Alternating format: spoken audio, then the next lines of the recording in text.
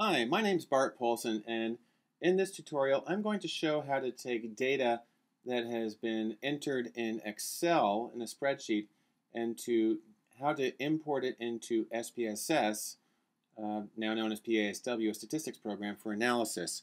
Now, in an earlier tutorial, I showed how I create a data form. It's creating a questionnaire in Word. I've got a title there. I've got a little statement from my institutional review board about voluntary, anonymous, confidential participation. Then I have just a few sample questions I put on here. I ask people how old they were, their gender, the relationships they might be in, and then I have 3 questions here that people rate their agreement from a 0 to 10 scale. So I showed that one already.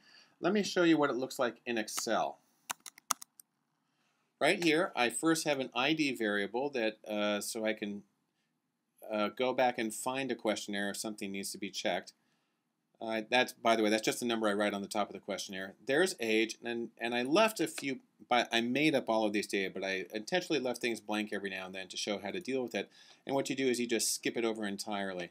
Then I have a variable here called female. When I entered the data, I wrote it down as female is 1, male is 0. It's called a dichotomous variable, and it's easy to deal with. For relationship, I had some code, single is 1, married is 2, and then anything else I wrote it. But I ultimately coded that as whether they were in a relationship, 0 for no, 1 for yes. And then questions 1, 2, and 3 are rating scales, agreements, and they go from 0 to 10. And I just entered the numbers right there. So now that you have it in Excel, the job is to get it out of Excel and into SPSS. Now, I'll let you know, this is my first time importing data from from Excel 2008 to SPSS PASW version 17 on my Mac, and I experienced some technical errors, but I'll show you how it's supposed to work and how I actually am able to make it work on this computer. Alright, so here's what I do. First thing is you need to save the Excel spreadsheet. And I saved it earlier, data form for SPSS, and I've actually got it right here on my desktop. There it is. Now, normally what you have to do is you have to close the data file in Excel. It can't be open somewhere else. So I close that, and then I go over to SPSS, now known as PASW. SPSS stands for Statistical Package for the Social Sciences. PASW is for Predictive Analytics Software. They just changed their name, but it's the same program. Now, the way it's supposed to work is you come over here to this little folder. It says Open a Data Document. You click on that, and a dialog box should come up. There it is. And Open Data. Now, you need to tell it what kind of file you're looking for. I saved this in the Excel spreadsheet, so I come down here, and I go to Excel, and I saved it on the desktop. And you can see it's right there, Data Form for SPSS XLS. Normally, it should open this up right away, or I'll get a single dialog box that asks, which sheet the data are on and how many. Now, I believe if I press this, I'm going to get an error message. Okay, that's fine. I have not been able to figure out why this is happening, but there's a way around it. But normally, this would open up, and if you're on a PC, it might still work, so I wanted you to be aware of that. Okay, what I'm going to do then is I'm going to go back to Excel by opening up my data sheet again. Click. All right, so there it is, and I'm going to save it in a generic format that works really well for exporting and importing. So I'm going to come up here to Save As File. So I'm going to save it in a different format because right now it's in an Excel XLS format. See, there's the XLS right there.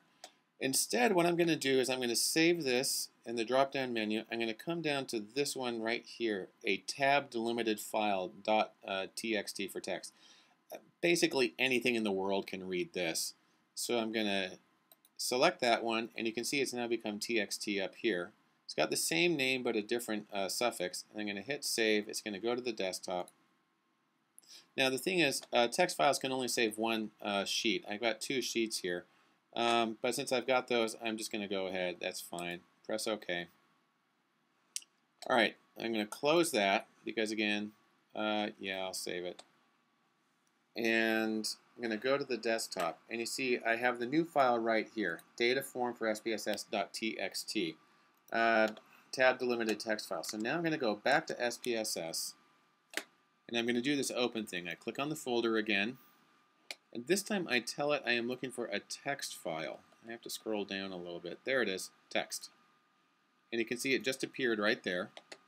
Now, I'm going to have to go through a little bit of rigmarole to get this in, but it's not a big deal. So I press open. And does it have a predefined format? No. I'm just going to go ahead and hit continue. See, here it gives a basic idea of what it looks like. These labels are off just simply because this one's really long. Press continue. This says that they're separated by a tab, so I leave that. The variable names are at the top. You see this first line, ID, age, so I click that, say yes, go to the next one. Each line represents one person's responses. That's true. I want all of them in there.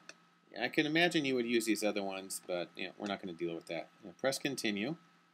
And I say that it's a tab that's separating everything. There's no qualifiers. I don't even really know what that is. And I press continue. And it asks me if the variables are numeric or whatnot. I'm just going to leave that the default and press continue again. Oh, by the way, you can see how it's lining up right here. And save this file format. Would I like to paste the same data? No, whatever. I'm just going to press done. And it does this little magic thingy. And there it is. Now I have a data file that says ID, age, female. This one's relationship. I'll just drag it and make it a little bit bigger. Q01, Q02, Q03. Perfect. We're set. I now have the data entered in here. Now, I want you to notice one thing. Back in the Excel spreadsheet, when I had age and I didn't enter it, it was totally blank. When it comes into SPSS, it puts this little dot there. Now, it is not a decimal place. It's the system missing dot. And so you don't want to mess with it. You just leave it right there, and everything's cool. Now, in another tutorial, I'm going to show, oh, you know what?